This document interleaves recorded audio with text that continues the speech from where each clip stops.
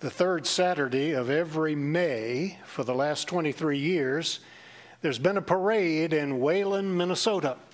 Now, you know about parades, Macy's Thanksgiving Day Parade, and others even in our own city. This is a bit different. Wayland, Minnesota only has 2 blocks and it's downtown. It's a small town. And so they want to have a parade. They do something unique. It's called a standstill parade. They have a band, they have a float, they have the veterans of foreign wars, they have color guard and all the rest. But the parade stands still and the people move.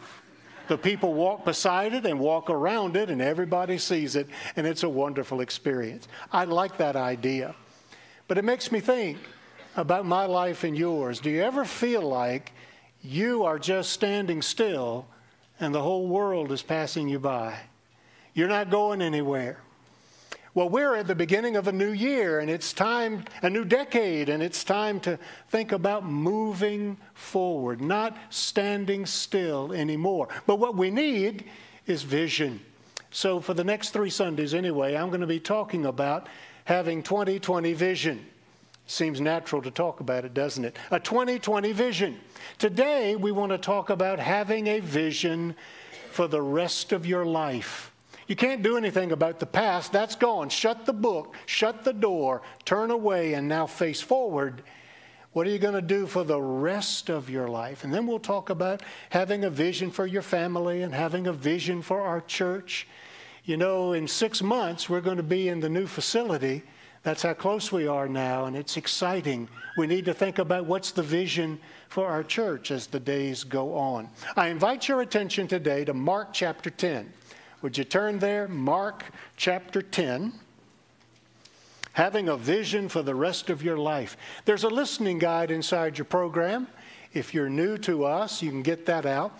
You know, sometimes people will ask me Wednesday or Thursday, they'll say, Pastor, what did you preach on Sunday? And I can't remember. And I'm the guy who preached it. And that just makes me think you probably can't remember it either. But if you take notes, even if you never look at them again, just because you wrote something down, you're putting it deeper into your soul. So if you don't mind, if it helps you, use that. And we've got children in the room today who are not normally here, and they've got a special set of questions for the sermon, and they're going to be listening. So don't bother them, okay? Don't distract them, because they're listening to the sermon to get down some things that are not on the other outline that you may be looking at this morning. Chapter 10, verse 17. As Jesus started on his way, a man ran up to him and fell on his knees before him. Good teacher, he asked, what must I do to inherit eternal life? Why do you call me good? Jesus answered. No one is good except God alone. You know the commandments. You shall not murder. You shall not commit adultery. You shall not steal. You shall not give false testimony. You shall not defraud. Honor your father and your mother. Teacher, he declared, all these I have kept since I was a boy. Jesus looked at him and loved him. One thing you lack, he said. Go, sell everything you have and give it to the poor, and you will have treasure in heaven. Then come and follow me. At this, the man's face fell. He went away sad because he had great wealth. Jesus looked around him and said to his disciples, how hard it is for the rich to enter the kingdom of God. The disciples were amazed at his words, but Jesus said again, children, how hard it is to enter the kingdom of God. It is easier for a camel to go through the eye of a needle than for someone who is rich to enter the kingdom of God. The disciples were even more amazed and said to each other, who then can be saved? Jesus looked at them and said, with man this is impossible, but not with God. All things are possible with God. And I would encourage you to underline that one. You need that this year. All things are possible with God. Then Peter spoke up. We've left everything to follow you. Truly I tell you, Jesus replied, no one who has left home or brothers or sisters or mother or father or children or fields for me and the gospel will fail to receive 100 times as much in this present age, homes, brothers, sisters, mothers, children, fields, along with persecutions, and in the age to come, eternal life. But many who are first will be last, and the last will be first. To help us this morning, we're going to be looking at the life of the rich young ruler. This story is told in 3 Gospels, but he's never called the rich young ruler. This is a composite. It is in Matthew that we learn that he was a young man. It's in Luke that we learn that he was a ruler of some kind, and all 3 tell us that he was wealthy. And he inherited it. That's why it's natural for him to say to Jesus, "What must I do to inherit eternal life?" He had great, great wealth. And because he's a young man, it's possible that that wealth could have turned him into a self-indulgent, rather boorish individual. He could have been lazy. He could have been out of control, spending his money and riotous living. But no, he doesn't do that. There's every indication that this rich young ruler is serious. He's serious about this life, and he's serious about the life to come. Now, that's kind of unusual, to be a young man and thinking about eternity, but he's got all of this on his mind. And so he comes running with enthusiasm to Jesus to ask him that very question. I like this guy. And I think you do too. I like him because he's ethical and he's basing his life on God's standards. He's ethical. He's living an ethical life. Jesus answers his question by saying, "You know the commandments, don't you?" And the young man says, "Yes." Jesus said, don't murder, don't commit adultery, don't lie, don't steal, honor your father and your mother. It's the 10 Commandments. But if you know the 10 Commandments from Exodus, you know that Jesus is leaving some of them out. He's not giving the ones about how we relate to God. He cites the ones about how we relate to one another. He's laying out the standards of God for a moral, just society. And so today, you may not be a Christian, you might be Muslim, you might be Jewish, you might be nothing. But these are still the basic ethical standards for how a society functions. If we give these up, if we say they're relative, they don't matter, then we're going to have chaos in this world. And that may explain why in many places we do. This is how God wants us to live. And the young man says, "All of them I have practiced since I was just a boy." Now, I doubt that. But Jesus doesn't say anything. Jesus lets him go with it. It's important that we feel like we're good people. Have you discovered that in your life? Don't you want to feel like you're a good person, that you're not like everybody else? You see the problems in the world, and you don't do everything right, but at least you can look your face in the mirror and feel good about yourself. This young man does. He's very high, has a very high opinion of himself. The problem is sometimes we can think too highly of ourselves. We can think too much of ourselves, that we are too good, and we forget that all of us are sinners. All these I have kept from the time I was just a child. Well, Jesus knew that wasn't true because he, in the Sermon on the Mount, said, if you're angry with your brother without a cause, you've committed murder in your heart. If you've looked lustfully upon another human being, you've committed adultery in your heart. And we're all guilty. The Bible says, for all have sinned and fallen short of the glory of God. There's none righteous, no, not one. He's living his life the best way he knows how. He's trying to be a good, moral person, but still he's a sinner, and maybe he's forgotten it. This week while we were gone, we were with my son and his wife, and when we got down to Florida, he said, "Dad, have you noticed you've got a chip in your windshield?" And I hadn't noticed it. It was very small. He said, "Dad, you need to take care of that. If you don't," because it had just happened to him, he told me, "if you let it go, it's only going to get wider and wider until eventually that windshield's going to have to be replaced." So I spent one day of vacation at Safe Flight Replace, Safe Flight Repair. You have to say it that way. And Keith was the worker there, and he said, your son's absolutely right. It needs to be fixed. And so we fixed it. Now, it was so small, I could have let it go, but it's only going to get worse. And maybe you're at the point in your life where there's a lot of things that are small, but they grow, and they can end up destroying you. Don't think so highly of yourself that you forget that you're a sinner. The Pope, did you see this? The Pope this week issued an apology. He actually said he had done something wrong and wanted forgiveness. Now that's great. What he had done, maybe you saw the video, he was on a rope line and he was talking to people and moving, and a woman, probably a very pious Roman Catholic woman, was so enamored and so excited to be in his presence, she grabbed him and started pulling him to herself, and he pushed her away. He slapped her hand. And later he apologized. He said, I should not have done that. I was impatient, and I didn't set a very good example. That's great. We've all got to come to that place in our lives where we can say that very thing.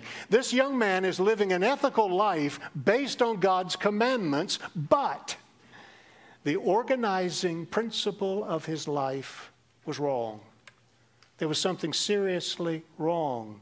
So when he said, I've done all of that, the Bible says Jesus looked at him and loved him and said, one thing you lack. Go, sell everything you've got and give it to the poor, and come and follow me. His organizing principle for his life was wrong. You know, if you play golf, you know your stance as you address the ball is very important as to where that ball's going to go. That's an organizing principle. This young man's organizing principle was the securing, the acquiring, the accumulating of wealth. He's rich, and that's the direction of his life. His organizing principle was accumulating wealth instead of what Jesus would have him do, and that is to give. To be not a collector, but a giver.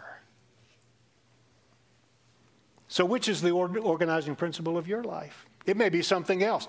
The principle is how you live your life, how you make your choices, what you think about all the time, how you spend your time, how you spend your money. That is the organizing principle of your life. And Jesus is saying it needs to be a life of giving. Turn, if you can find it quickly, to 1 Timothy chapter 6. 1 Timothy chapter 6 and verse 6. This is Paul writing under the inspiration of the Spirit. But godliness with contentment is great gain. For we brought nothing into the world, and we can take nothing out of the world. But if we have food and clothing, we will be content with that. Those who want to get rich fall into temptation and a trap, and into many foolish and harmful desires that plunge people into ruin and destruction. He doesn't say it's the rich. He says those who want to be rich, the organizing principle. For the love of money is the root of all kinds of evil. Some people, eager for money, have wandered from the faith and pierced themselves with many griefs. This young man thinks that because he's keeping the rules as best he can, that satisfies God. But Jesus is saying, no, that's not it at all. It's not rules. It's relationship. It's having a relationship with him. Now, you're good people, and I know that because you're in church on what is still a holiday weekend, and you're committing to coming to church. That's good. And you try to keep the rules, and I commend you for that, but that will never get you into the kingdom of God. It's a relationship with Jesus. It's opening your heart and life to him and inviting him to be your master and your Lord. Relationship. I want you to have that. I want you to have it today. And it begins by inviting Christ into your life. Jesus is giving this young man an opportunity, but he's unwilling to take the next step. The next step for this young man, sell everything, give it to the poor, and then come and follow me. He won't take that step. And the scripture says, at this, verse 22, at this the man's face fell. He went away sad because he had great wealth. And some say this is the saddest verse in the New Testament. His face fell, his countenance fell. He went away because he had great wealth. If he'd had a little bit, if he had what you had, maybe he could do that. But he's too wealthy. He's got too much. This is the organizing principle of his life. He'd be breaking the way he's always lived. And it was a step too far for him. This is the only person in Mark's gospel that Jesus called who did not say yes. I'm sure there were a lot of them, but this is the only one that's mentioned here. Jesus calls him, but he walks away. And this is the last time we see him. We don't know what happens to him. He's young, so maybe he changed his mind later, but we don't really know that. There are some who think this might be Mark telling his own story. And I hope so. That'd be a great ending. But he leaves Jesus and enters a life of regret. What's the next step for you? The next step for you. I like what Oliver Wendell Holmes said. I find the great thing in this world is not so much where we stand as in the direction we're moving. So, what direction are you moving? If you had to take one step today, what would it be? Maybe you're not a believer and you're not ready yet. You're not convinced yet. I would say the next step for you is to keep coming to church. Get into a J-term class during January. Come to these worship services and just listen. Just open your heart and see what happens. Or maybe for you, because you've done that, the next step for you is to give your heart to Christ. You've put it off long enough. Today is the day of salvation. Or for you, the next step might be, having done that, the next step is to make public your decision and be baptized. Yeah, baptized. And join the church. Put your name on the dotted line. Become an active participant in church. Maybe for you, the next step is to increase your giving. To give as God has given to you. Maybe the next step for you is to finally open your mouth and tell somebody else about Christ. That neighbor, that coworker, you've kept it to yourself, and now you know what God wants you to do is go to that person and talk to them about Christ. What's the next step for you? I don't know what it is, but I bet you do. And so what you need to do is take it. Take that step today and enter into that relationship with Christ. I want us to pray. Would you bow with me, please? We're going to sing, and I'm going to stand at the front of the room, and I want some of you to take a step today. Do the next thing God is calling you to do.